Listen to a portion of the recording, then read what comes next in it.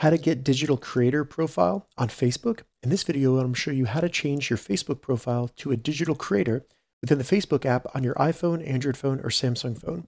And if this video helps you, please consider giving it a like and also subscribe to my channel because that really helps me out. So to get started, the first thing we need to do is simply open up the Facebook app and then select your profile icon to the left of what's on your mind. This will bring you to your profile on Facebook. And from there, all we need to do is select the three dots to the right of Edit Profile. Then with the profile settings open, scroll down a little bit and you'll see Turn on Professional Mode. Go ahead and select that. It'll give you some information about what that means. All we need to do is select Turn On. Then it'll bring you to the welcome screen here. Go ahead and select Next. Continue to select Next.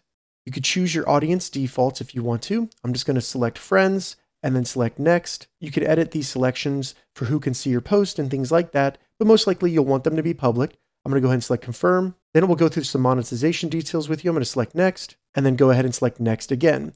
After that, you'll be brought to Profile Frame, where you can add a frame to your profile. I'm going to select Skip, and then I'll go to the Professional Dashboard. So now all we need to do is navigate to our profile again by selecting Menu and then select your profile icon.